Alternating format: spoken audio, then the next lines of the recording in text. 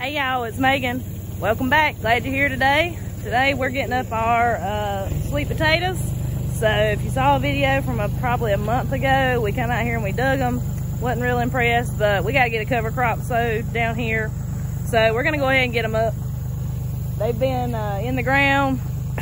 It's been well over 100 days. So we'll see if this bottomland down here grows sweet potatoes. Hopefully it looks better than it did about a month ago. So just going to bring y'all along with us.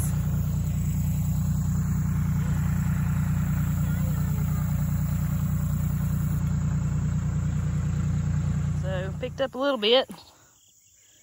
Just that little short piece there. We filled this bucket up, and these are white sweet potatoes. But they are the perfect size for what we use them for. So we're pretty tickled with these. We've not had great luck with sweet potatoes through the years, so looking good so far. We'll see how the red ones turn out.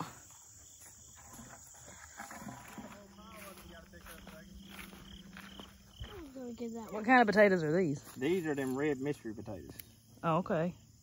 These are the ones, y'all, that we've talked about all summer long that we don't know the name to. But boy, they've done good. Look at there. Let me show you a little comparison here. Let me pick that up.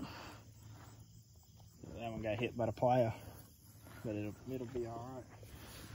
These are some nice looking potatoes. Starting right here, I think, is where them Covingtons are, because they're a lot darker red. Like right here. Y'all tell me, look at this potato here and how it's curled up. I've never seen a sweet potato do this. And every one of these Covingtons, we only had like 6 or 8 slips. Every one of them grew in a wad like this. And they're all wrapped around each other. I've never seen that done before. I don't think I've ever grown Covingtons either, so maybe that's what they're supposed to do. But those are some pretty potatoes, though. One other quick tip for you. This right here is goldenrod. It's starting to bloom here. Fun fact, the old timers say that it's gonna frost in 4 to 6 weeks when that stuff goes to blooming. It's also got a lot of medicinal properties. Check into that. I'll be coming out cutting me some, hanging it up to dry. Just like we expected, that middle section out there, I don't know if you've kept up with our garden stuff or not, but the vines never really done good in this whole middle section. It was just on both ends. And so we didn't really get much out of that middle section, just a bunch of little long stringy potatoes, which we can still use those too. But they're not like this. This right here, my goodness. These potatoes, in my opinion, almost got too big. But golly. They work good for tater fries though. Yeah, that's the biggest sweet potatoes it's the biggest ones we've grown in a very long time. Let's put it that way. Last year, our taters, we planted them in a really wet spot and they rotted. They didn't do good. I can't remember the year before that. We didn't get any. Yeah, I don't think we did. But we have been planting pretty much the same slips. Well, you know, from the same potatoes year after year. We've got enough to continue on with our you know, planting to plant them, but this beats all I ever seen. And if you hadn't seen our sweet potato slips video, one good thing about sweet potatoes, they are a very good sustainable food source, because as long as you have leftover sweet potatoes, you could probably get, what, 100 slips off of one potato? Probably like 50. If you've got a good potato and you put it under the ground, you can make 50 slips easy. Yeah, so, and then there's your plants for you to get more potatoes next year. And also, in my opinion, I think sweet potatoes keep better than Irish potatoes. If you keep them in a cool, dark spot, they keep really, really, really good. So that's something to keep in mind if you're not planting sweet potatoes. And you don't have to plant them in a huge spot like this. Like we've got them up there in a raised bed at the house too. Or we did, we've already pulled those up. But so you don't have to have a huge spot. You can put them in a raised bed. And it's a good food source. One other thing I do want to say is this was our first year of keeping the potatoes and using the slips. We had enough last year to do that.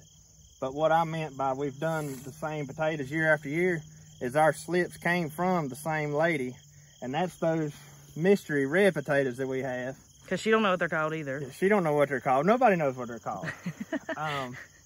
We had a suggestion on on one of the comments of what they were called, I mean, what they may be. I looked them up, and I really don't think that's what they were. I did at first, but then after I looked a little more, I don't think that's what they were.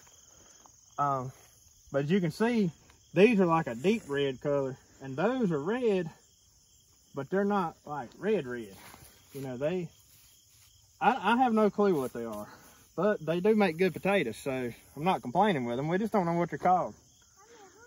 But these Covingtons here, we actually bought these 6 slips of Covingtons from Tractor Supply. They had them in a little tray. Paid way too much for them, in my opinion, but I wanted something else to put in with our variety here so we could, you know, have more than just those mystery potatoes and the white potatoes. Well, and that was a one-time investment. Yeah, and that was a one-time investment. Now, from now on, I'll have potatoes I can get slips from.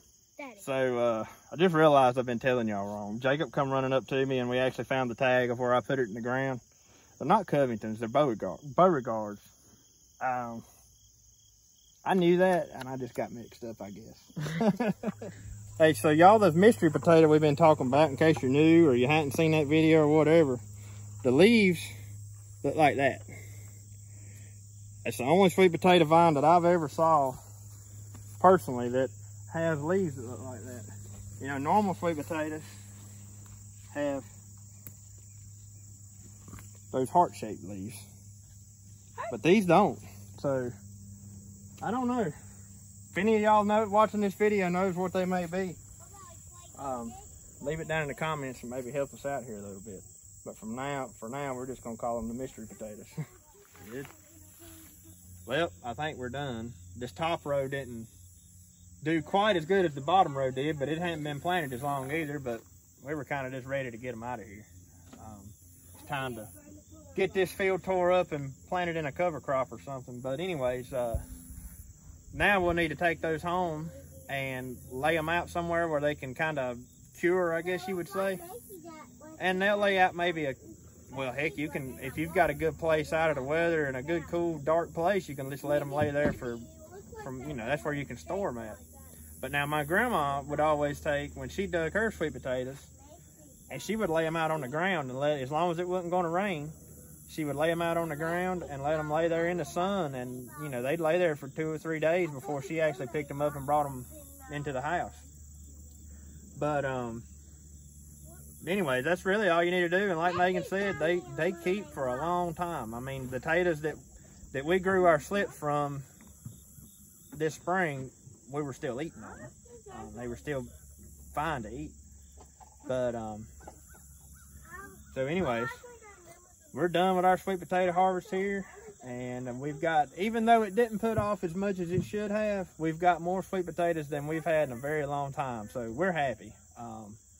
We can't complain at all. We've got more than enough to do for us to eat on through the winter. And now when you're getting your sweet potatoes up, you'll find these little tiny ones like this. That ain't enough for us to fool with, but that'll make a nice treat for my milk cow or the goats or anything.